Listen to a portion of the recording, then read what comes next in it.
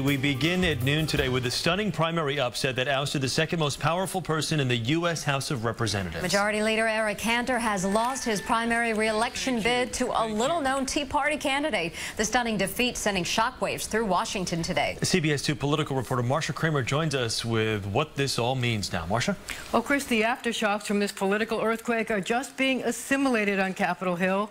The words legislative gridlock on the lips of many. Congress in an uproar this noon over the cataclysmic and totally unexpected primary defeat of House Majority Leader Cantor by a little-known Tea Party-backed college professor. This was a surprise that no one saw coming. There was really shock throughout the Congress. Congressman King says the defeat of Cantor, the second most powerful man in the House, is bad news for moderates in the House Republican Conference and could spell legislative gridlock, empowering Tea Party advocates to dig their heels in deeper on issues like the budget, the deficit, and immigration reform. It's going to be very difficult right now to get anything significant through.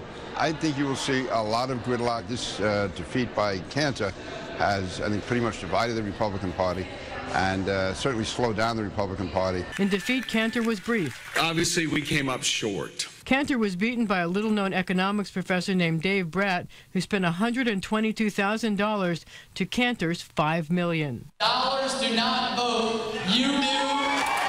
Bratt campaigned for cutting spending and against comprehensive immigration reform. Ironically, Cantor himself was one of the Tea Party's earliest and most vocal backers. Remember what the Tea Party acronym stands for. It's taxed enough already. But recently, the majority leader angered some conservatives by voting to raise the debt ceiling and backing legislation that would grant legal status to immigrants brought to the United States illegally as children. It's an issue of decency, of compassion. The primary loss delighted Democrats. House Minority Leader Nancy Pelosi saying it could have a huge effect on the midterm elections. It's a whole new ballgame, she said. The assessment by pundits? This is truly a political earthquake.